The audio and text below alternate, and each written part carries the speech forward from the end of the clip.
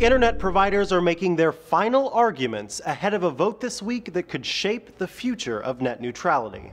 The board is set. The pieces are moving.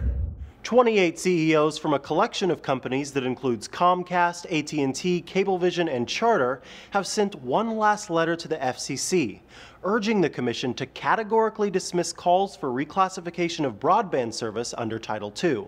Title II refers to a section of the Telecommunications Act of 1996, which if adopted would classify internet providers as common carriers like the phone companies and subject them to stricter government regulation. In defending their approach, Title II proponents now argue that reclassification is necessary to prohibit paid prioritization, even though Title II does not discourage, let alone outlaw, paid prioritization models. Tomorrow's vote is the culmination of almost a month of back-and-forth internet argument over net neutrality. It started in April when former cable lobbyist and current FCC chairman Tom Wheeler proposed an internet fast lane that would let providers like AT&T or Comcast charge content creators a premium for faster delivery over their networks.